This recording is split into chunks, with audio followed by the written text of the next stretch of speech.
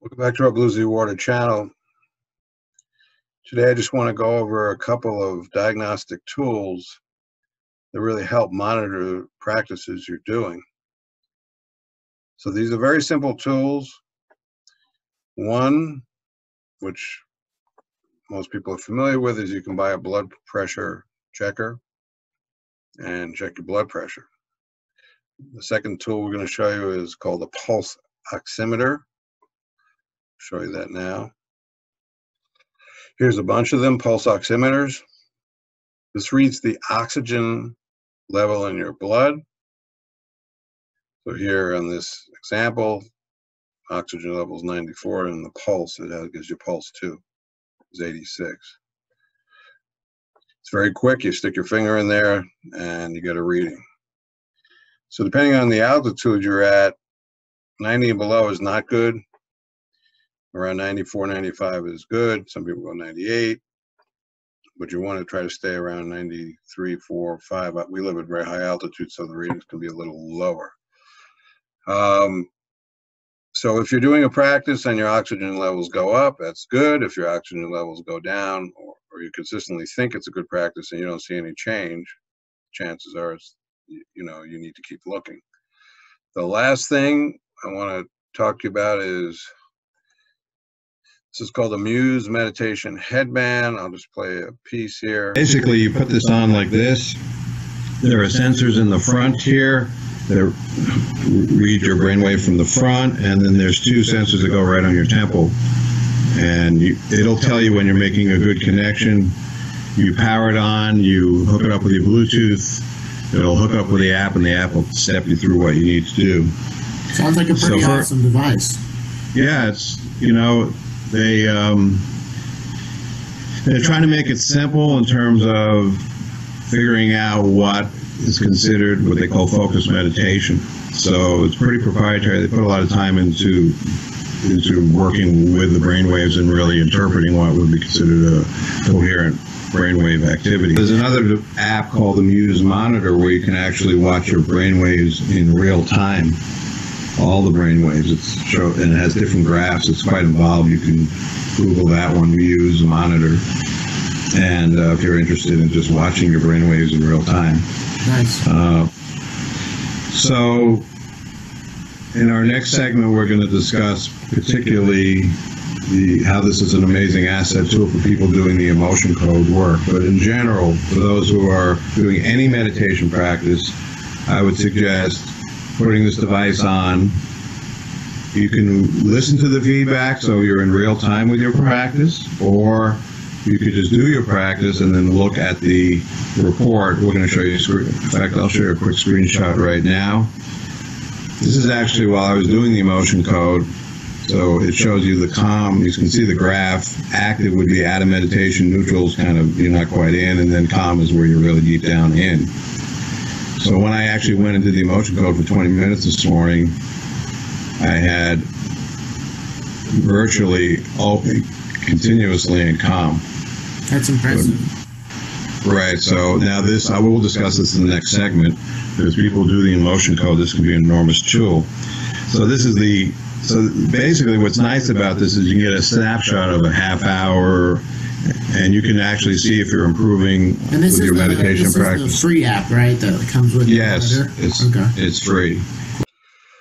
Okay, so with the Muse Meditation Headband, this is very interesting. They sell it as a biofeedback device. So if you're meditating, you can see if you're going down into meditative brainwave state.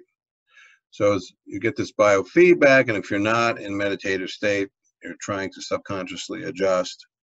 And it's giving you kind of a sense of whether your meditation practice is working or not. So I used it to monitor our Breathe Like a Yogi for Dummies practices, and we do have a video on that. And it just kept going down and down. And the longer I did it, the deeper my brainwave activity went into meditation. At the end, it was at 91% meditative brainwave state.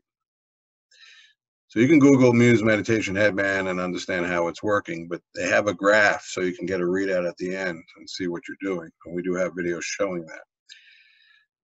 So that confirmed what I already knew, that the breathing practice was awesome. And then I checked it with another practice I do, which is called the emotion code. And that's a way to seek out deep subconscious memories that cause stress. And that took me right into meditation instantly as soon as I started doing that practice. And it stayed consistent at 80% right from the beginning across the board. So the pulse oximeter, for instance, you could do the breathing practice and see if your oxygen levels go up, and you can monitor it maybe over a week or two. So do the breathe like a yogi for dummy practice. Use the pulse oximeter. Here it is. Oops. There we go. If you want to invest in the Muse Meditation Headband, it's a bit expensive, but if you want to just really see the efficacy of your practice, and of course blood pressure. Now,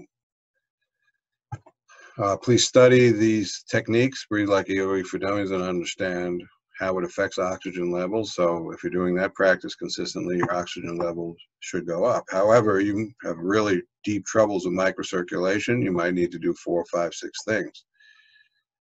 So anyhow, once again, pulse oximeter, blood pressure, and the EEG device are excellent ways to see if your practices are working. So we've been doing this a long time. Our focus is on deep relaxation, microcirculation, energy flow.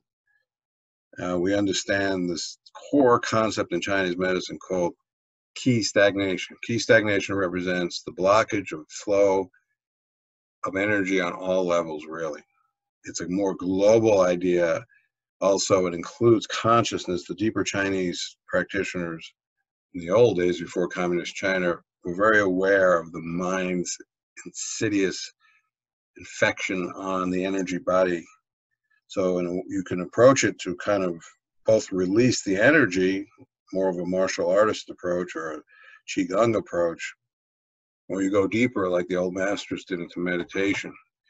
So we include both a Chinese medicine approach to healing, explaining this blockage of energy flow, and then we go deeper into the oponopono consciousness teachings, which are really at the root saying, look, what's causing the energy to block are these deep, deep, insidious memories that we can't clean. And they're talking about the cleaning process, the nature of these memories, where they come from, and how to approach them. All right, so contact me if you want any assistance with these monitoring devices, and we encourage you to pulse oximeter cheap, $35. Blood pressure monitor cheap. So we encourage you to get the old-fashioned blood pressure check system. A lot of these auto blood check devices are inaccurate, but if you go on Amazon and you see one that's highly reviewed, definitely cross-check it bring it into a doctor's office and check it against their old-fashioned system. I really trust that system the best. So, alrighty. Any questions? Contact me, Andrew at blueseawater.com. Thank you.